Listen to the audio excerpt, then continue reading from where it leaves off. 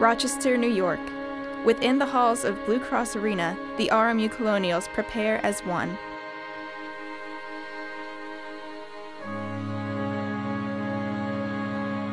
They are slotted to face the Niagara Purple Eagles, a longtime rival.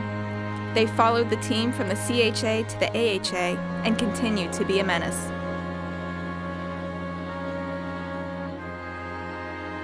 But in this game, it's not about defeating the opponent.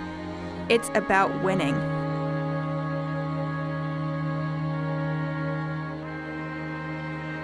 Winning.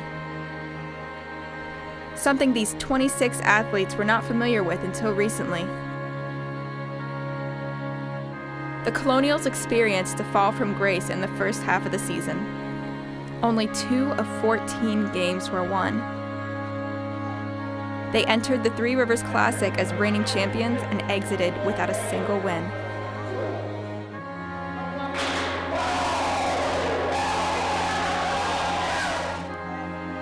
But with the change in calendar, a new team emerged.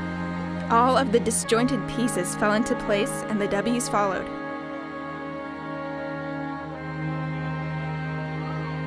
"11 of 18 games were won. Playoffs were no challenge. This team was proving to be a force, ready for whatever adversity was thrown their way.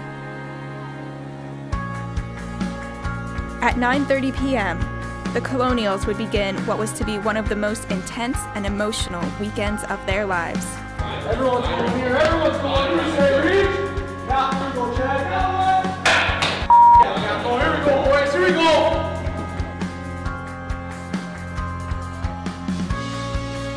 Go, ass. Come on, everyone. Get her in. Yeah, here you go, Jerry. Come on. Here we go, Wayne. Here we go. Yeah, come on. Come on. Flying around. Come on, flying around.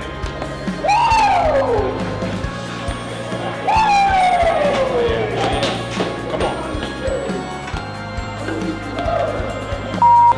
Go, boys! It's time.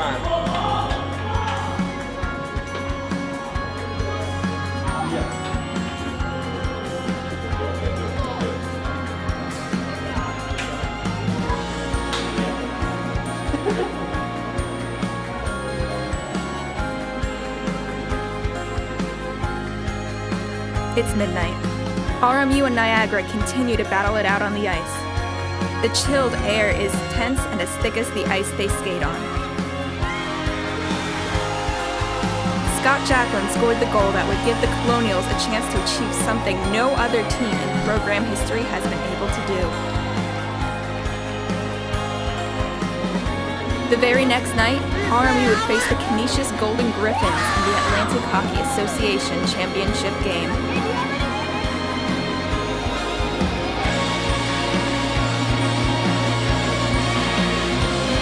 Just like the last time the pair met, the Griffs would not go down without a fight, but the Colonials fought harder. Robert Morris matched each of their goals, and then some. Every line was clicking. Systems were near perfection. Each player poured their heart and soul onto that ice, because they believed, because they had something to prove. All of their grit and tenacity paid off. At the end of the game, the Colonials were right where they should be, at the top. Few teams have tasted a victory as sweet as RMU's. In the beginning, every player had a spark.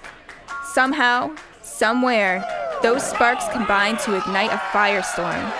That fire raged on the ice that weekend, and may it continue to burn.